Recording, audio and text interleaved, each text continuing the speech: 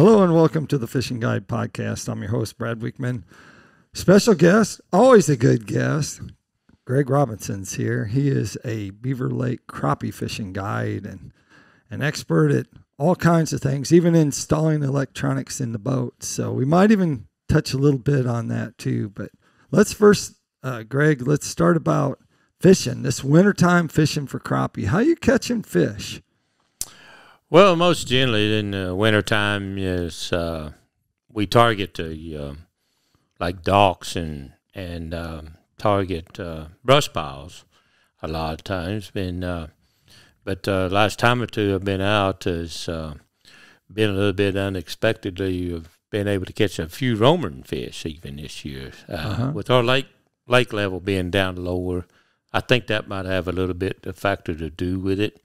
Right. Then I think it's the first time we've been this low, and now in probably 7-8 years. Yeah, it's been quite a while. At least, it's not muddy and logs aren't floating down, usually, so you can actually. In the last 3 years, for sure, it's we've been getting big rains in November and December, and really didn't get to fish much. Right. In this time of year because of the debris and the flooding and that sort of thing. So.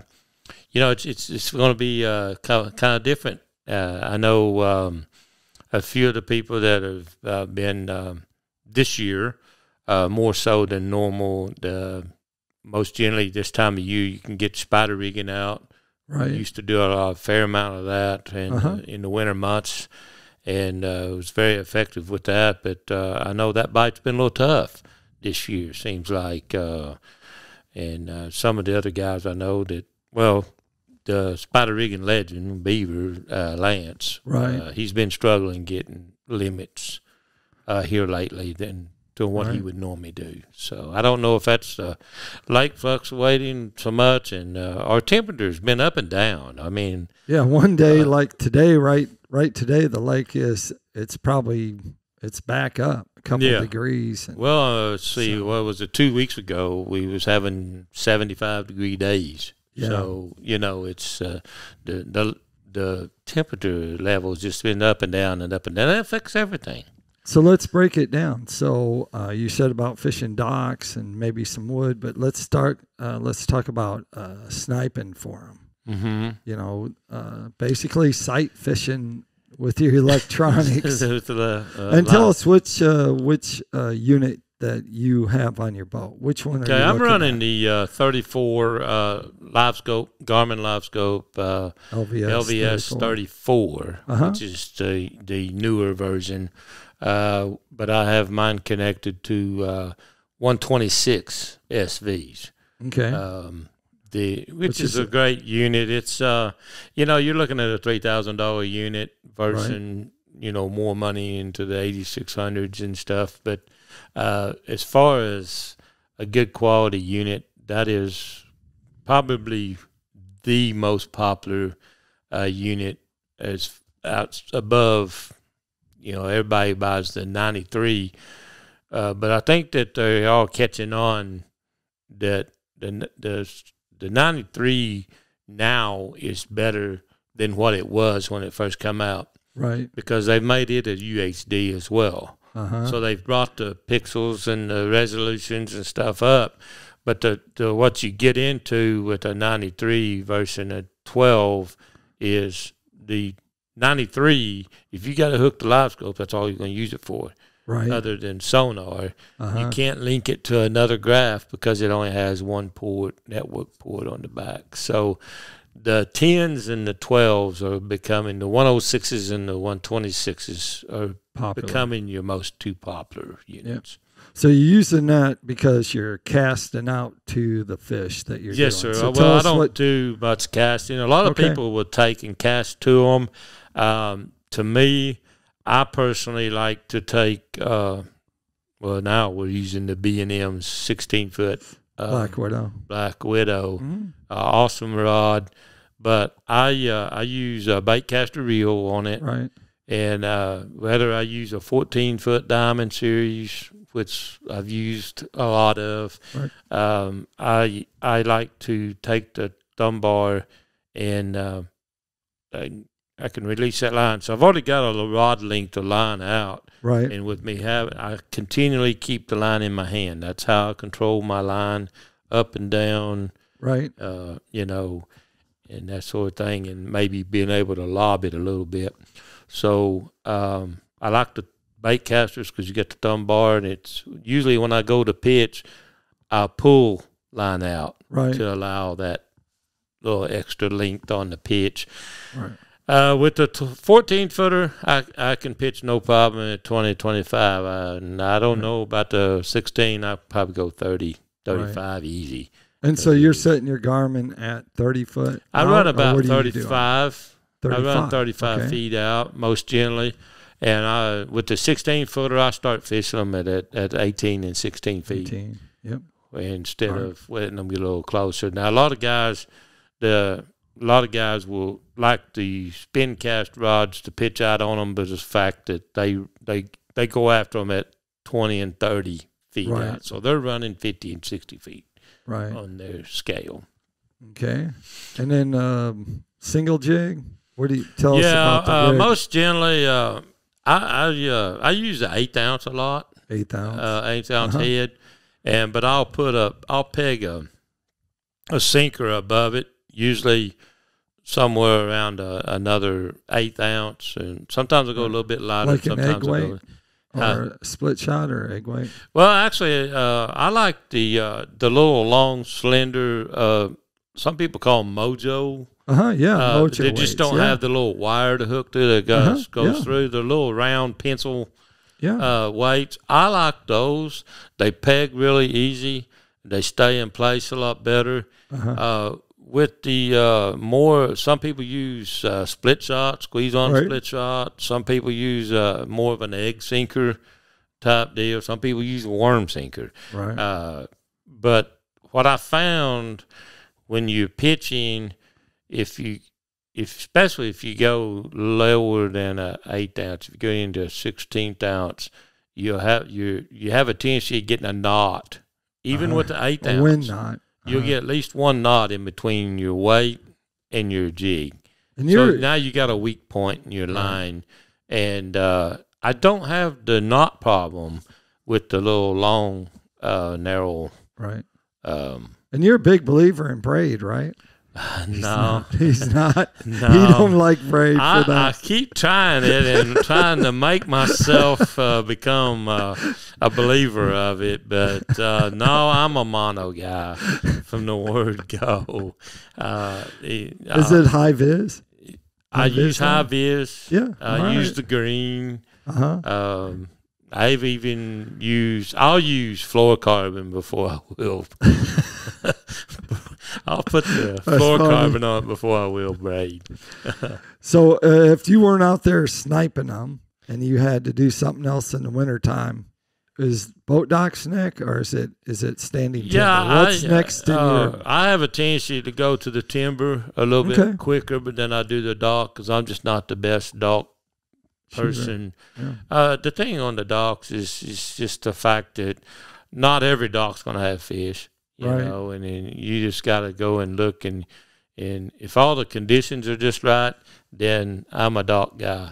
But if those conditions aren't there, give me a brush pile or give me some standing timber, and I like that. I like being able to pull them off the timber and out of the brush. Well, let's talk about how you're going to approach standing timber. Let's say that standing timber is visible standing timber instead of... We got more standing visible now than we've had in a while.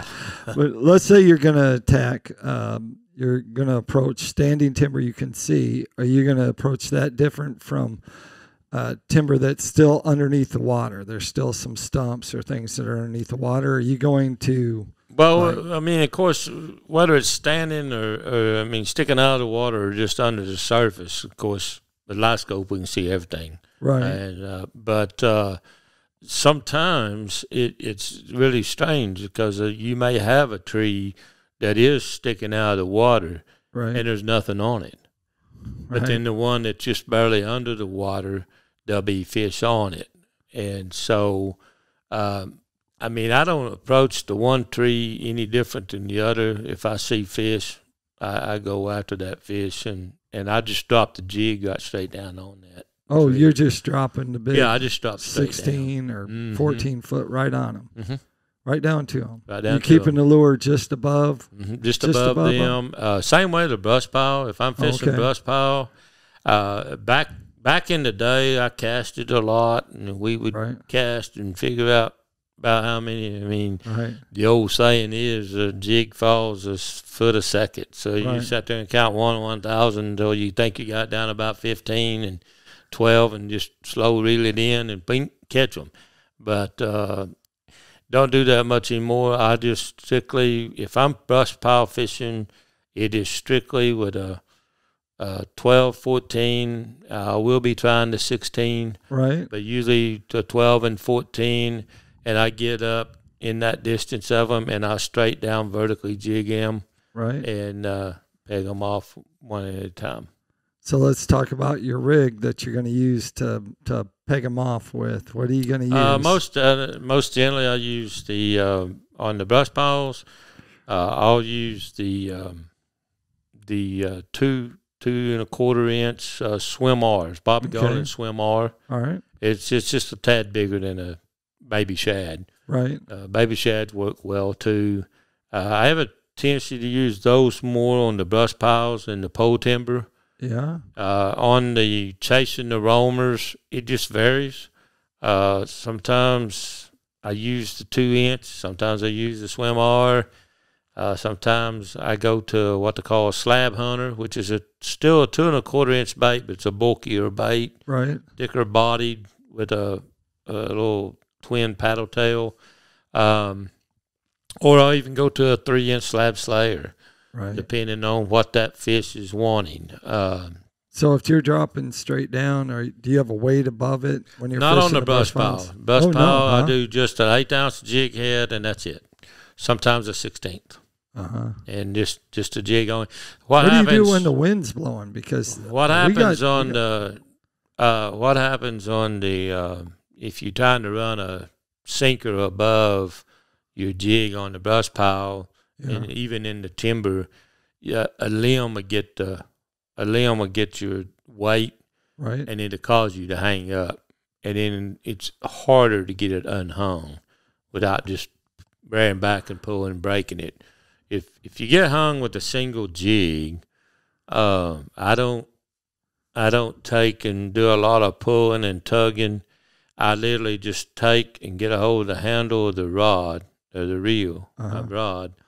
And just let it fall. Just hold the line just kind of steady, just tension on it. Right. And just let that free fall to the brush pile.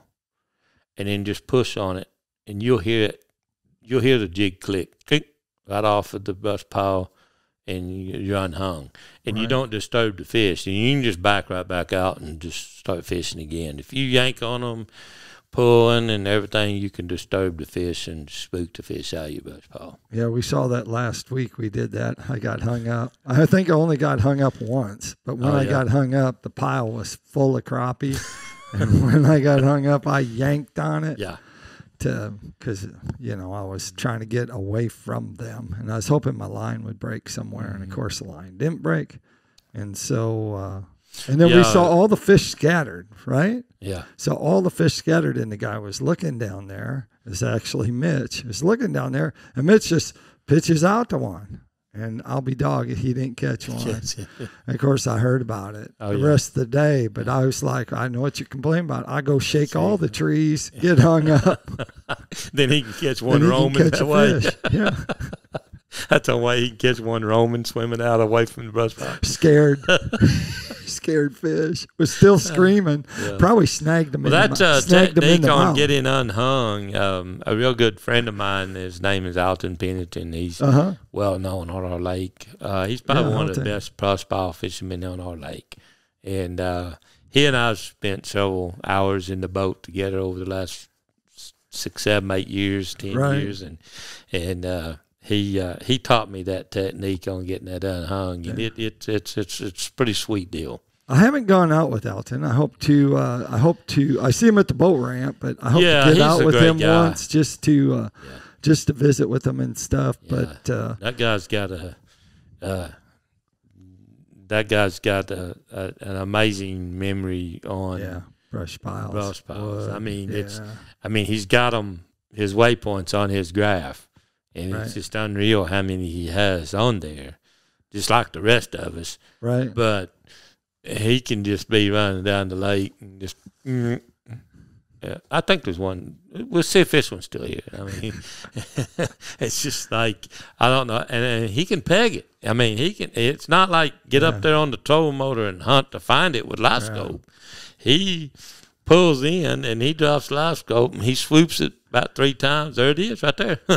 I think I can't quite do that. He's been out there fishing more than me, and I've been out there the last 16 days in a row. This is the first day I haven't gone fishing in 16 days. And he just went today. That's the first time he's went in, I guess, in about a week. Cause he went to Tennessee to see his grandkids.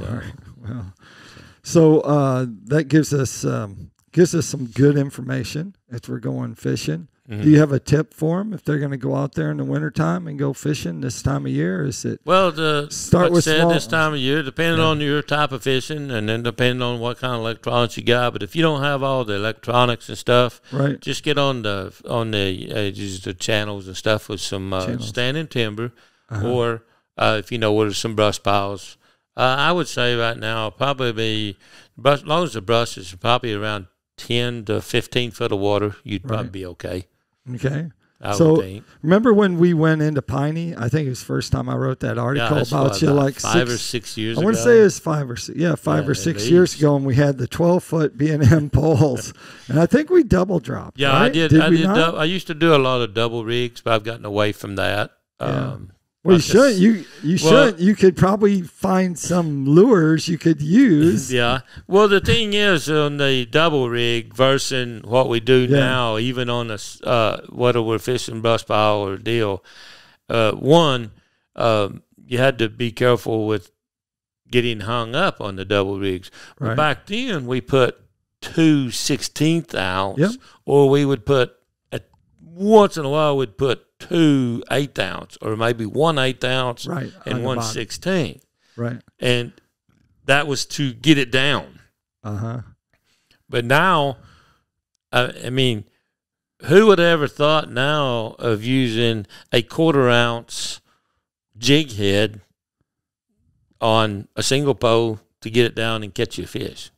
I mean, which we do now. So, I think that's changed a lot. The live scope has changed our perspective on how we fish those areas. It's probably good because we still catch fish right over there in Piney in those trees. Exactly.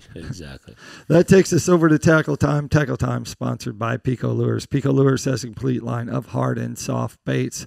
So if you're looking stuff to, say, spider rig, and you need some gold hooks and things like that, they got it. Or you need sinkers and different stuff like that, they got it. They also got lures you can catch crappie on, but you can also go out there and catch walleye and bass and stripers. Everything that swims in Beaver Lake, you can catch them on a PICO lure.